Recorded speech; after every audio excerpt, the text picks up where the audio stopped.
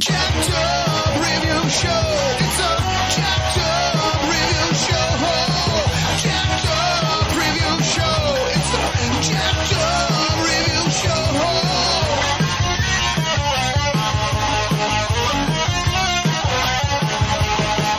Join us as we cover many an insane movie and numerous cult TV phenomenons.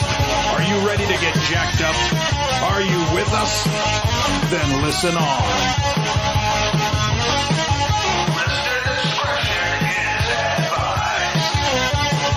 It's a Jacked Up Review Show. It's a Jacked Up Review Show. Jacked Up Review Show.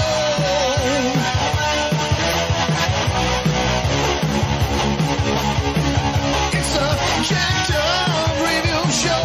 It's a Jacked Up Review Show. Jacked Up Review Show.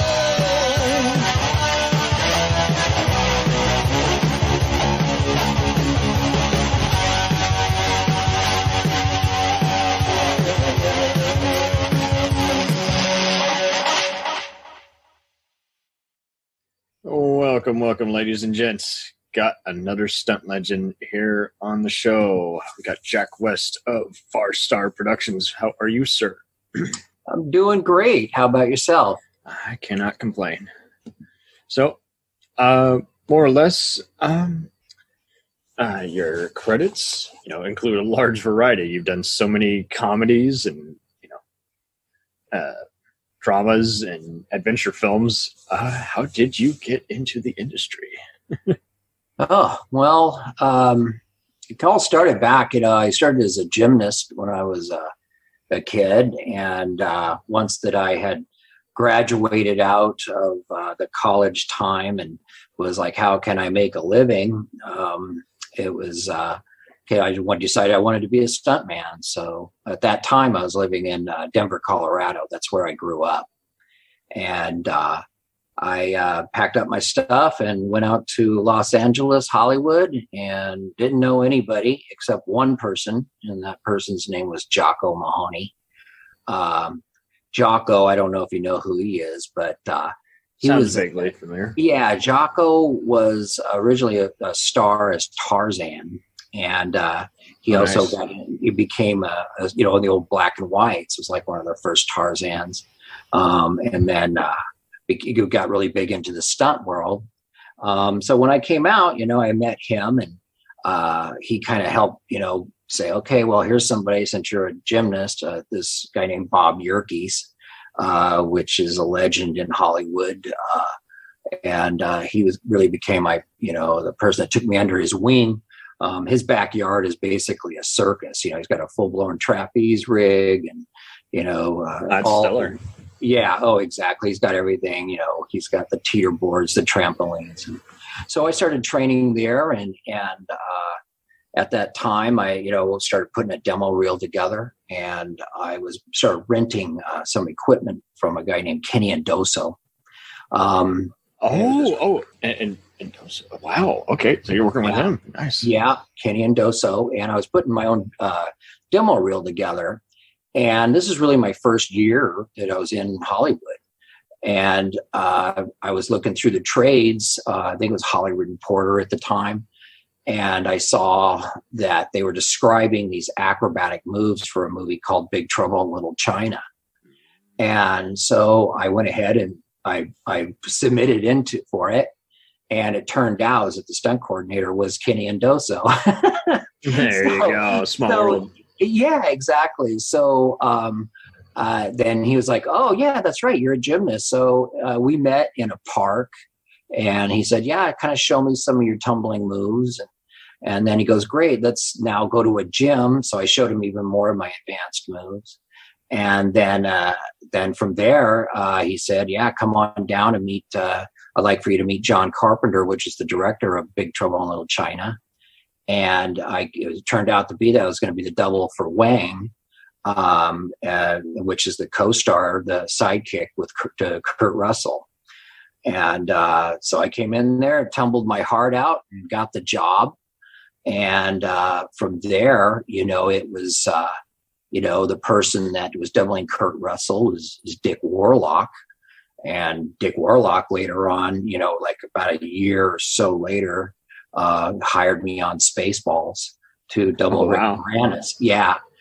So that was really a great thing to be able to work on a Mel Brooks movie and actually, work with the legend. Right.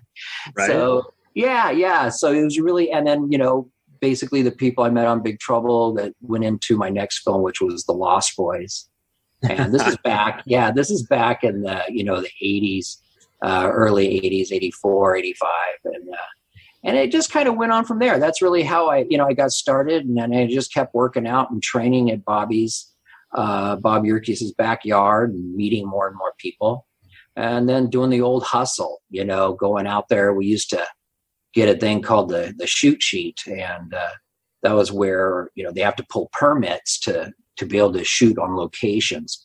So that's, you can go and get the shoot sheet, and you'd have these addresses, and you just drive around town and walking onto sets and shaking hands to the stunt coordinator trying to get work. That's the way it used to be. It's not, I don't think it's like that anymore. No, but you were at the right time. Yeah. So, and at that time, I'm a smaller guy. I'm 5'5", and I was at it, coming in at probably about 130 pounds. So, like with Wang, he's very slender, Asian, but the only thing is at that time they didn't have any, there weren't any Asian tumblers that were the kind of skill set that they were needing, where it was like a lot of catapult and trampolining. And so I got really lucky there, and then nowadays, oh my gosh, the talent pool is just insane that's out there, so it's that was my beginnings into the stunt world.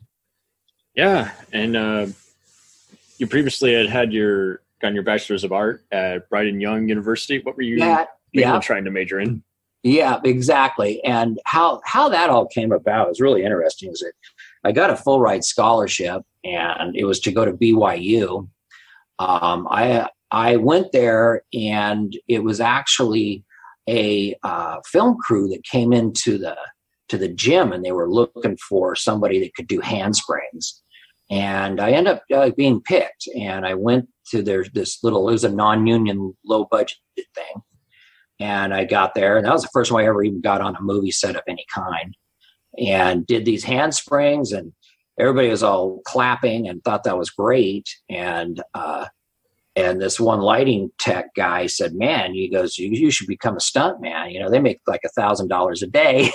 And I said, really? And I packed my stuff the next day and drove back home to Colorado, not telling my parents that I'm leaving a full ride scholarship and my gymnastics dreams and stuff like that. Meant to be, man. Yeah, to run away to become a stunt man. What do you think your aspirations would have been had you just said, nah, screw it, it's too much?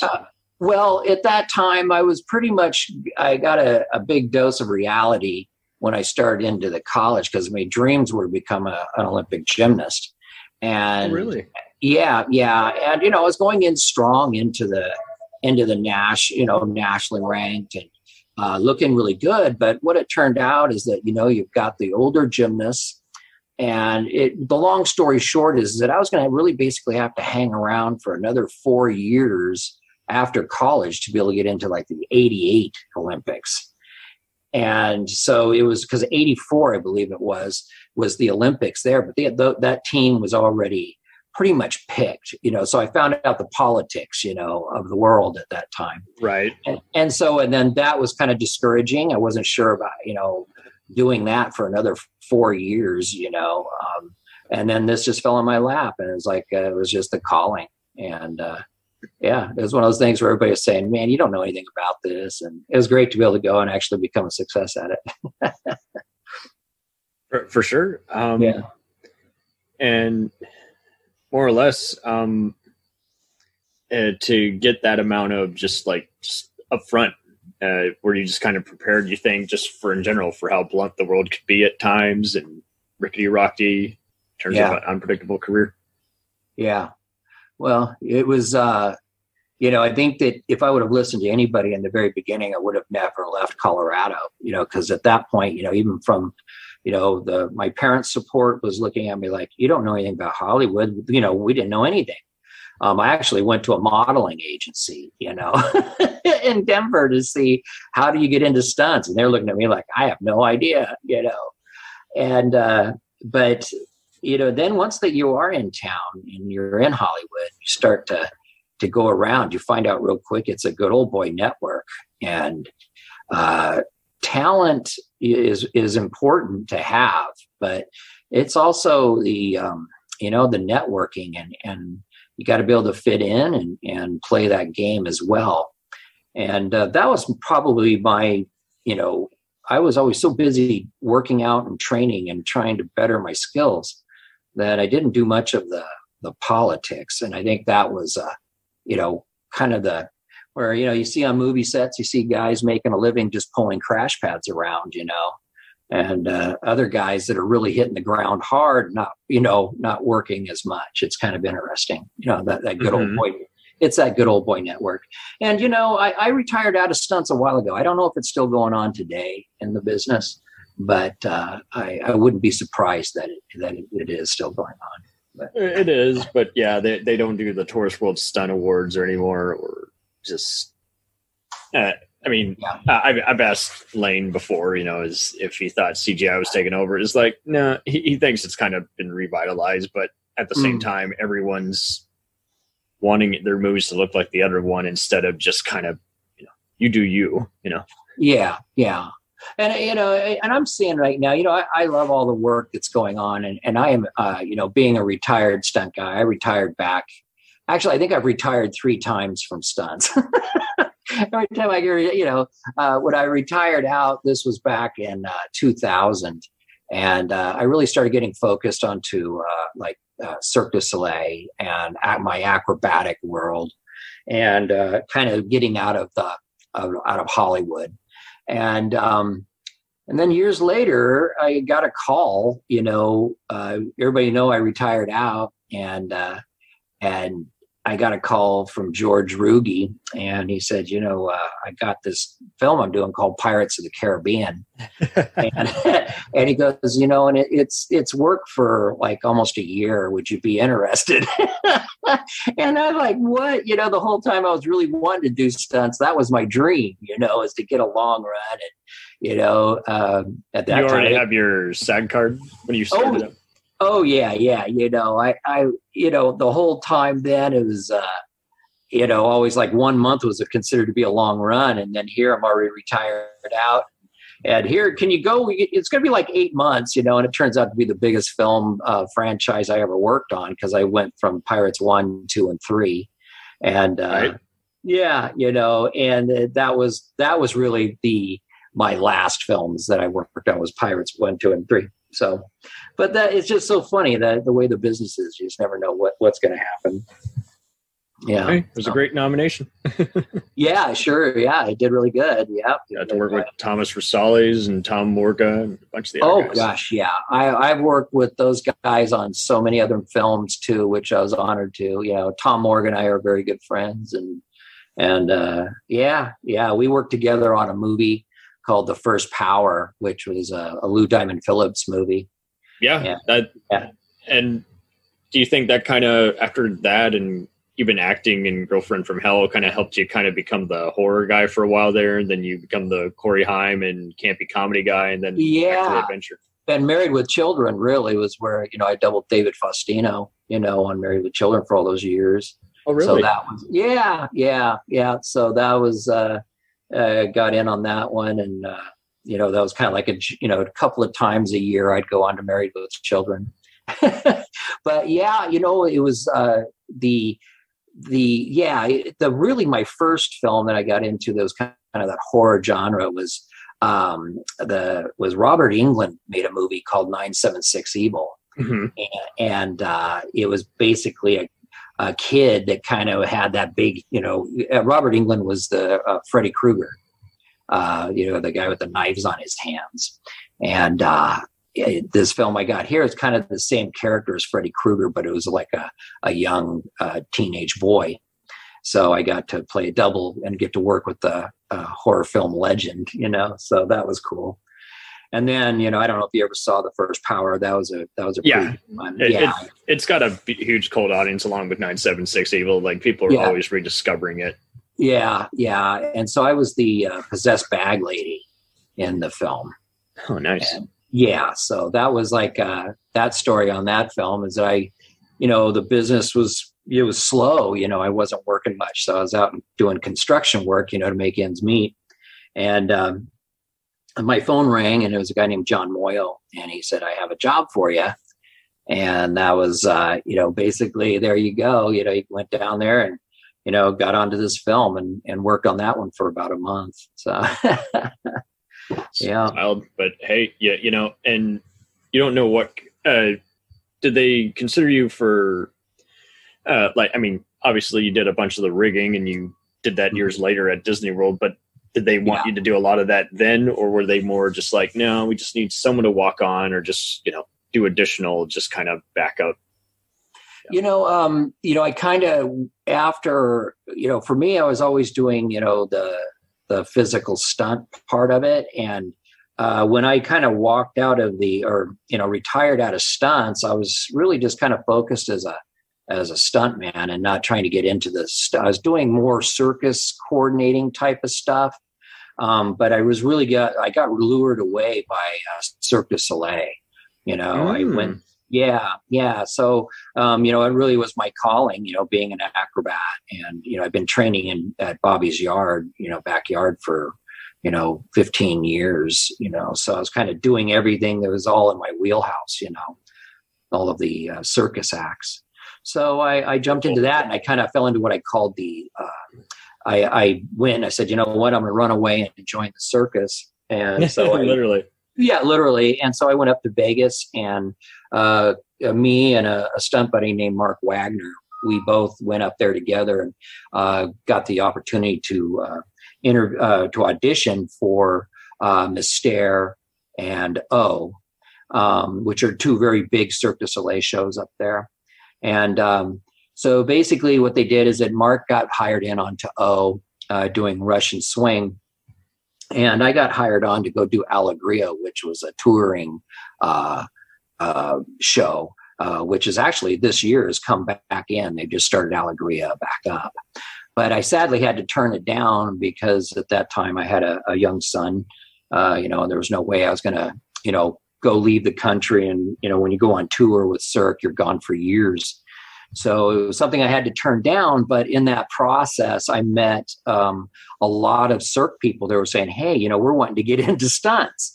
So I fell into what I call the Cirque, it's like corporate Cirque du Soleil, which was really cool. It was perfect for me. And what it was is it paid really well. Where we started doing, corporate things for Microsoft. They'd have big conventions, and they wanted Cirque du Soleil because at that time, everybody wanted Cirque. So all these retired out Cirque artists that had come to LA we're all training together, and we started going around doing corporate Cirque all over the place. And we did that all the way up until I think it was 2008. When we had a big, our market crashed, the real estate issues. Mm-hmm. And at that time, all of corporate stuff just went away. And that was when I pretty much was done with the corporate part of Cirque. So, yeah. So that's kind of it, and then I started up my own little production company back in 2000. And that's kind of what I'm doing today, Yeah, that's just too sweet. That's too cool. Yeah. Thanks. And how do they all stand so well on their own? Like, just, the movie scene, and then putting on live shows, and then again, like you say, then doing all these gigs on your own time. Yeah. Well, standing on their own, you always got to prop them up. They're never, you wish they would stand on their own. All of them take a labor of love, and, being in the entertainment industry, it's a tough walk, man. But you love it, and it's in your blood, so it's worth it. And, you have your ups and your downs, and, just like with everybody else in life. But, it's kind of one of those things, it's but like with the production company, it's, you get ideas, and you make it, and you try to get it to sell it, and you got to get into marketing, and there's all these different hats that you have to wear. And so it's been a real challenge, and but really gratifying, and some really wonderful financial wins, and that's great, And what I'm doing now is that I'm really focused at it's back into the acrobatic world. I call it my wheelhouse, and I'm really trying to. I've founded a thing called the Physical Performing Arts. And what it is basically your Cirque arts. And I'm wanting, basically what I'm doing is I'm teaching and growing from within. And my big, call it the blue sky dream is to basically have my own type of Cirque environment where, I'm teaching from within and creating and getting on stages and film, and, I call it stage and screen. With my acrobatics and my talent. So that's what I'm up to now. Stellar. And I did read up on Farstar, and how, again, you guys are doing just so much instructional media and trying to embrace that. And we, our first thing that it was, it's a husband and wife, me and my wife, we started this back in 2000. And we were doing Cirque at the time, and we met our first big money maker was that we did these things called the Perfect Pregnancy Workout Series. Right. And the star of it is the Stebbin twins from O. They did the Single Trapeze Act, and just amazing talent. And when we met, one of them was pregnant. And so we said, hey, you know what? Let's put this together. So we created it. And at that time, we were putting it out on VHS. And the VHS was pretty much dying at that time, but it was easy to duplicate. It was hard to get stuff done on DVD. Right. So then we were doing our sales, and we said, okay, let's, we got in with Amazon and started selling it through Amazon. And we made enough money, and so we got it all duped over to DVDs, and we saw our sales just explode. So it was like we were in the wrong format. And right. And so we've made over $1 million on the just our Perfect Pregnancy, DVD one, in these past since 2002, in sales. So that's awesome, to be able to create something and have it go. And we just kind of been doing that. And then I just finished up a CD or a 3D animated beginner's gymnastics DVD called A-Kids, Beginner Gymnastics. And that's being sold through Amazon as well.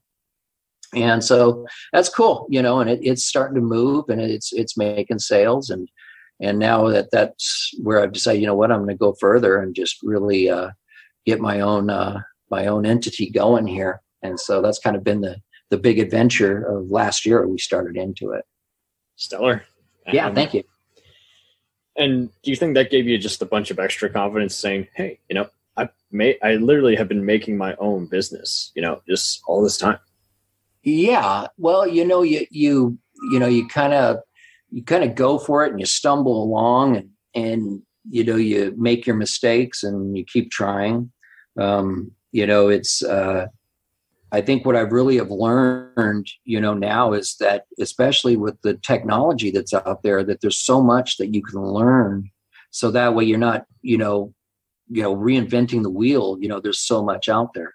Like I just started into a program called Live Your Message, and it's been really helpful in understanding marketing and how to, that process. It's so that's been my big learning tool right now that I'm using. So that's it.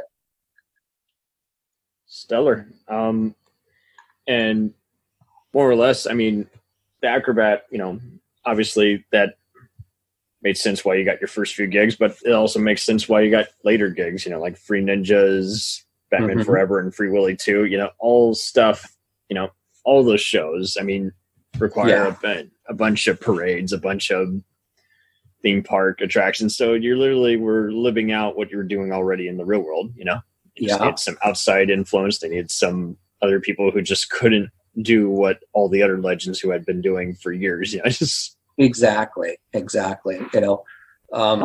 when I got into the business, it was completely different than it is now. I mean, there was only 2 other guys that were my size. There weren't any stunt women that were my size. So we were, doubling kids and, girls and, because there just wasn't anybody there trying to get into it. And so as I was doing the stunts for over 20 years or 30 years, I saw, the stunt women coming in and such great talent, and now I look back, I look at the talent that's happening, like with the parkour kids. My gosh, it is just what they're doing is just blows my mind. And I love also how you just commonly, in your reel, in your resume, you constantly emphasize the need for pre-visualization. That's exactly what my brother does as a trainer for recruits at the Texas Rangers. It just, some stuff just can't be put into words. You got to literally show people visually what you want to achieve. Oh yeah, absolutely. And that was where when I retired out of stunts, talking about previs, is that's what got me into the 3D animation. Is that to be able to start to really clearly show those corporate Cirque or whatever physical activity that we were going to be doing, that it was in a 3D world, and you could put multiple cameras in there and show, your producers and directors, what your vision is as a coordinator. And so that became, really a important tool for me to, especially when I started rigging, and getting into these venues of, you start, because all this stuff is like, CAD, it's down to the, it's accurate measurements. So if you get a blueprint of a room, you could easily build that room and put your acts in there, and you'd be able to know, do you have enough room to be able to do this type of act, or is this in the budget? So should we even waste our time talking about this? I call it the gitches, that previs just really helps you find all the gitches, like, oh, wow, these beams are too far apart to be able to do this. So we're going to do all these bridles to be able to get a point, and, that all of a sudden, if you got to start making multiple bridles, that's multiple rig time. And, your budget can go over really quick, So, yeah, I'm a big believer in the pre-visual stuff, man. And it's just gotten now, back in the day, I had to pay over 10 grand for my 3D program, but now it's just crazy what you can do, so drag and drop. It's awesome. 1,000%. Yes. Yeah. And, yeah. Very exciting. Yeah. And more or less, would you say that many are just getting it, but they just still don't know how to explain it in words? Like, we're just becoming so reliant on technology. Oh, what's your question on this? What would you say still as a result, like, we're just so heavily reliant on technology that we just are, you still need occasional people to explain everything better. What you're about. Yeah. I think that, I think that kind of like where I'm at in my life right now is that I feel like I've kind of done it as the young guy, and I've hit the ground. I've done every stunt that there is.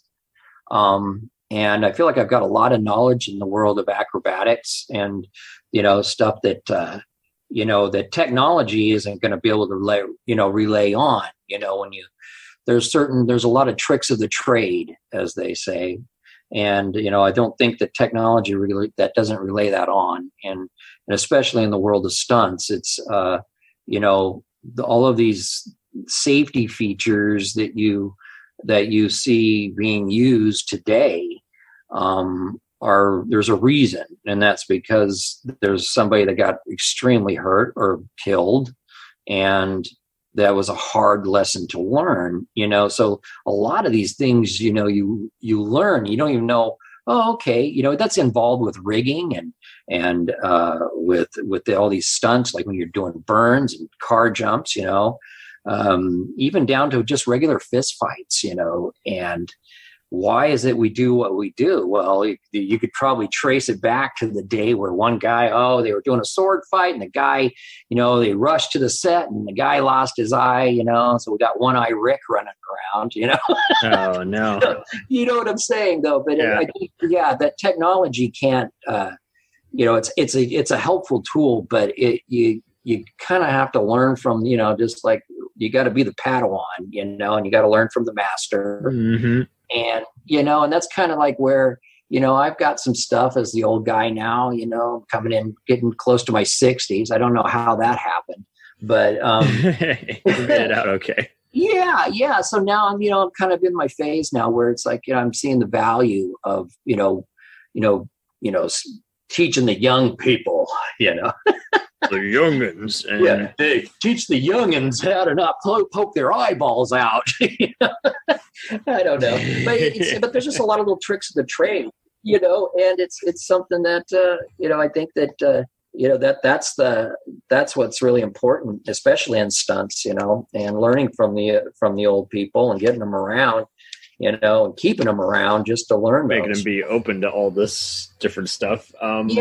Yeah, and I think there's a certain time, and while they're working and they're making a living, they're not too open about revealing their secrets. So if you're a young person like with me, I met Jocko Mahoney. He was in his retirement years, and and then Bobby, Bob Yerkes, he'd already was well established in the business, and he was willing to take me under his wing, but it took me years to get into what I call Bobby's backyard. It's one of those things. Have you ever heard of Bob Yerkes? I think so. Yeah. Oh yeah. He's a good legend. Yeah. So he's still around, and doing his thing. So. How about Garrett Warren? Oh, Garrett. Yeah. No, I worked with Garrett. I'm trying to recall the movie. I think with Garrett, that was the last time I doubled Corey Haim. Oh, okay. Yeah. That makes sense. That's when he was first getting into movies. Yeah. But he had kind of, again, he did the Dateline interview for free. He said on this recent Mortal Kombat podcast, and he just talking about it. He's like, hey, I want to be an inspirational guy just at all times. And I want everyone to just come alive in this and not just be so distracted with the fighting versus the acting, just do it all. Make it all. Yeah. And that's kind of where, it's, exactly. I agree completely. Just blend it. And I'm glad that you've been just very satisfied with a lot of what you've been achieving here, as well as, again, get in, get out, and make the business and get the rewards, and it all flows just so naturally, just so second nature. Yeah, in a way, you never, it's the stunt part was great, and then I was looking at, I'm going to be a coordinator, and I really felt like, I'm starting all over. So if I'm going to start all over, why don't I just start all over as my own production company, and do my own thing, because I'm going to have to walk the walk, and for me, I kind of walking, man. yeah. And for me, I kind of went into what I like the info video or, online courses, as in production type of stuff, once I've got if I ever hit the big money, then I'd love to make movies, but dang, those are big investments, big risk, but it'd be wonderful to, make a movie. It'd be awesome. Of course, that's my dream there, is to make films, so, but you got to walk the walk, we'll see what happens. It'll come soon enough. You just know. Exactly. Well, more or less, would you also, you think we might even see you just do like maybe, I don't know, like a public inspirational talk, or maybe a convention maybe in the future? Oh yeah, I would absolutely, I'm always open for that, and especially with, with my new adventure that my new deal I'm doing with the physical performing arts. I'm really nice. I'm wanting to get out there and tell my story. That's fine, but I'll definitely be doing shows and, helping the young people get on stage and get to experience that. Totally. Do you, the reel you shared, do you try to share that with other people saying just, again, I did this, so can you? Kind of just a simple warm up. Yeah. Trying to get into the industry. Yeah, absolutely. It's, if there's anything just like, how I saw you, I saw your post, I was like, hey, I'll be more. I was delighted. Just absolutely. I'd be more than happy to talk to people and help them out on their path. That's kind of where I'm at. I'm kind of stepping into the teacher mode, the trainer and the teacher, and help people, in any way that I can. For me, I'm the person from the side of acrobatics and physical comedy. So if there's people out there that don't know what to do on that, a lot of people focus on fights and all of that, but I'm more into like the Charlie Chaplin, the Buster Keaton legends, where doing those pratfalls and the perfectly timed stunts that are fun and funny. Being one of many faces in a crowd while wowing said crowd. Exactly. So, that's like one of the courses that I have, it's a physical comedy boot camp. And it's something I'm pushing right now, where it's a 12-week course where coming in and learning how to do the comedy things, like let's say Three Stooges, where you're poking each other and and just where you're getting smacked in the gut and falling down in paint and what other crazy zany things, and I just kind of have this vision of these TikToks and, so I'm going to be definitely doing a lot of these things in TikTok this coming year and trying to tap in on these newfangled things these kids have these days. No, that's neat. And I love it. Yeah. Don't get me wrong. It's not easy to adapt to. You're like, okay, and I see all the time people complaining about this and that is like, well, again, you're going to have people who are getting way too much time and views who are abusing some platform. But again, you just got to weed it out with the positive stuff, Yeah. And the positive stuff. Yeah. Mm-hmm. I think it's all positive. I think that it's, it seems to be a whole new format that's actually quite lucrative. I mean, it's, as a producer, you sit back and you go, oh my gosh, these kids are making how much? That's pretty much it. Yeah. It's amazing, and so it is, it's I'm learning from the kids, how to, as a producer, to make money, Right. Yeah. This all writes itself. It does. It's just amazing with the technology that's out there. And that as a producer, this is the era for producers. That's one thing I say to everybody. If you're a stunt guy, well, my gosh, it's, you could do your stuff and own it. That was kind of getting back to the way it used to be in the old days of film. They would go out there and make their own thing. They owned it. Charlie Chaplin and Buster Keaton, these guys, they did their own thing. And it's kind of like what's happening now, if you look at it, just like comedians are getting recognized for just doing random Funny or Die or YouTube videos and getting an SNL gig. You're seeing a lot of people who are doing just kind of what MySpace was kind of just doing somewhat, they're building up to some kind of status quo and just going from there and just saying, hey, absolutely, you saw me somewhere. I know you did. Yeah. And, you just commit to your art, like yourself, like what you're doing, you're just out there, you're putting it out there and it's you keep doing it. It's going to keep growing, and then before you know it, it becomes a thing. 1,000%. And it helps when people also just kind of they keep at it, like offer something for everybody. I saw so many people put themselves in a corner, and it was like, no, don't do that. Especially saying I will or will never do this. It's like, eventually you will. So yeah. Just let yourself short. Yeah, exactly. So I think it's that's for me. I'm still learning, and I'm taking advantage of all these new formats that are available to me as a producer, and for advertising and promoting of products to, having an audience, it's pretty cool. Neat. Any other future aspirations you just would like to do at one point or another, aside from, producing a movie that, everyone sees? Well, for me, it's, as I was saying, my big aspirations right now is that I just want to have this most ultimate training facility, for acrobatics, and that's the academy, the Physical Performing Arts Academy. And that's the, one of these places that where, anybody that ever wanted to learn any circus act or whatever, that it's a place to go. I live out in Florida now, so I'm looking at, doing it out here, kind of looking around right now, so that's the big thing, is that I just wanted to have this big academy. Would be pretty cool. That's stellar. Yeah. Thanks.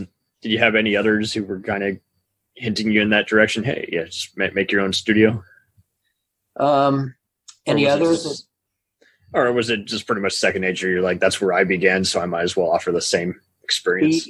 Yeah, it's just something that, it's just, I feel like it's in me still. I think this is the, I kind of feel like, this is what I'll probably take me to the end here, that I'm pretty passionate about it, and really wanting to get those stage performances going and growing a real strong circus, I guess you want to call it, And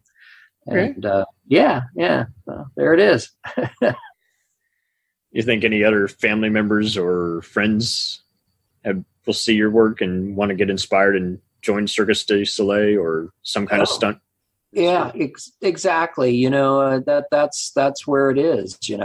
That's what I'm offering to people in my community. And that it's being really received well. It's a lot of people say, I don't know where to go. And a lot of these things. Well, I want to do it, but it's in another state. So some of the stuff, it's where I'm kind of starting to educate people. Is that you can do it in your own backyard, and you got to get your kind of help people, how did I do it? Well, you build it and you find people that are interested, and you do it together, and you train together, and that's kind of how it started. And that's what I'm doing now. Okay. Very sweet. Very cool. Yeah. Thanks. And this has just been a wonderful chat, because again, this is exactly what I was going for. Just positive thinking in the time of COVID and reflecting on accomplishments. Absolutely. Yeah. Thank you. Thank you for, putting it out there. It's nice to be heard. Well, and it's just not easy to be heard. I mean, I interviewed one guy who wanted to be interviewed, but he didn't want me to use his real name because he was like in trouble with the mob. I'm like, well, then why do you want to be interviewed? If I'm going to put your life in jeopery. Yeah, exactly. Don't add up. Might want to work that issue out. Mm-hmm. And set what they want to set their heart to. Yeah, anyone can make a podcast in this day and age, and then you just got to find out how you want to stand out. Yeah, there you go. Well, I think you got a good format going, and best of luck with it. Thank you. It keeps me happy on my days off. That's great. There you go. And hopefully these things become your job. You better watch out. Right. Eventually it trickles down to that. Yeah. All right. Yeah. Well, anybody out there that's looking around and, wanting to figure out how to get into this stuff, you can get in touch with me, I'll be more than happy to help you out. And I'll be sure to link your profile. Yeah. Go ahead and right now I'm really getting the physicalperformingarts.com is the website that's currently going, and so there'll be a thing there where people can get in touch with me through there. Okay, excellent. All right, man. Thank you. All right, and you do the same. This is so rare that we end on such a great note. This is great. Wow, awesome, man. Well, okay, be safe out there. And if there's anything I can do with you, don't hesitate to reach back out to me. Okay. You know it, man. All right. I could pitch movies all day. There you go. That's great, man. All right. Sure. You take care, man. All right. You too. We'll return after these messages. JRS Podcast is proud to promote AutoCorrect, an independent film company with experienced industry professionals who can serve all your film industry needs. They include self-tapes, voice actor recordings, demo reel editing, script revisions, headshots, and much more. They're Actor Correct at your request. Book them on Instagram. Hey, feeling down? Feeling low? Not enough podcasts about movies in your life? Why not try They must be destroyed on sight. the new Podcast Cure-All, sure to get you right with the world and on a path to better living. We have exploitation, we have Italian horror, we have zombies, we have slashers, we have crime films, we have spaghetti westerns, we even have sci-fi and sex comedies. So take a dose of They must be destroyed on sight. as needed, and let the hosts, Lee Russell, Daniel Harper, Paul Romali, and the odd guest host cure what ails you. Warning, may cause atrophy, African consumption, black fever, bone shave, chin cough, colic, cramp colic, dropsy of the brain, elephantitis, grocer's itch, jaundice, mania, miasma, mortification, palsy, Pott's disease, rheumatism, scurvy, St. Anthony's fire, summer complaint, and worm fit in some people. Consult a physician before listening.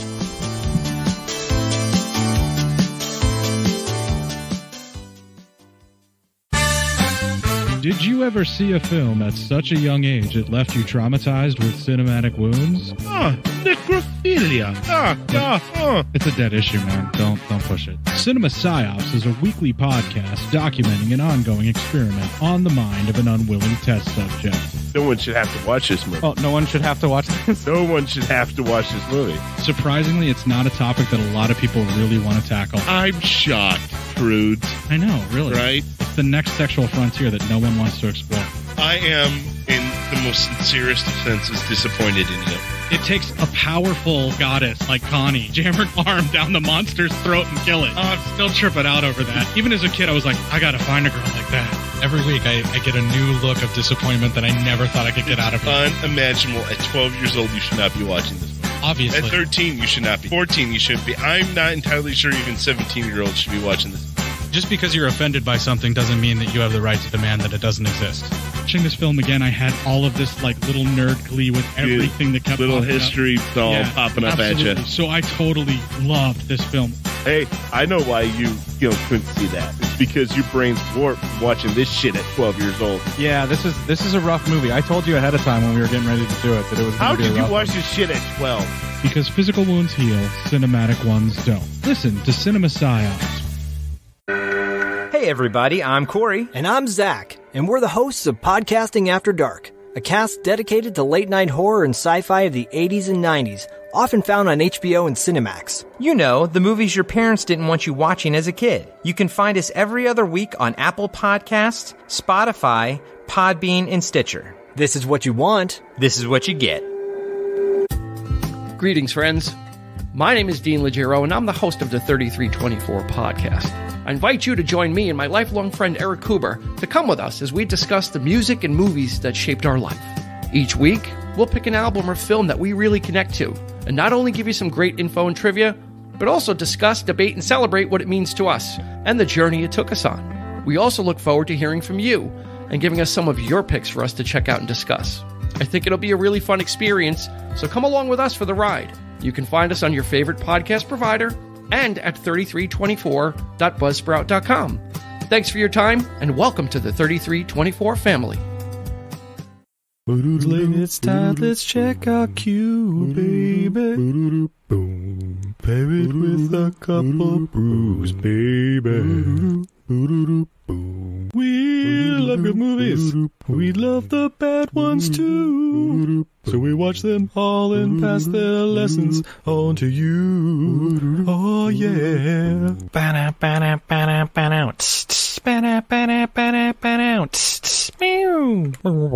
Everything I learned from movies helps to make life a little bit groovy. With a one-liner plot holes and gratuitous movies. It's time to get busy with your friend Steve and Izzy at eilfm.podbean.com. We now continue with our program.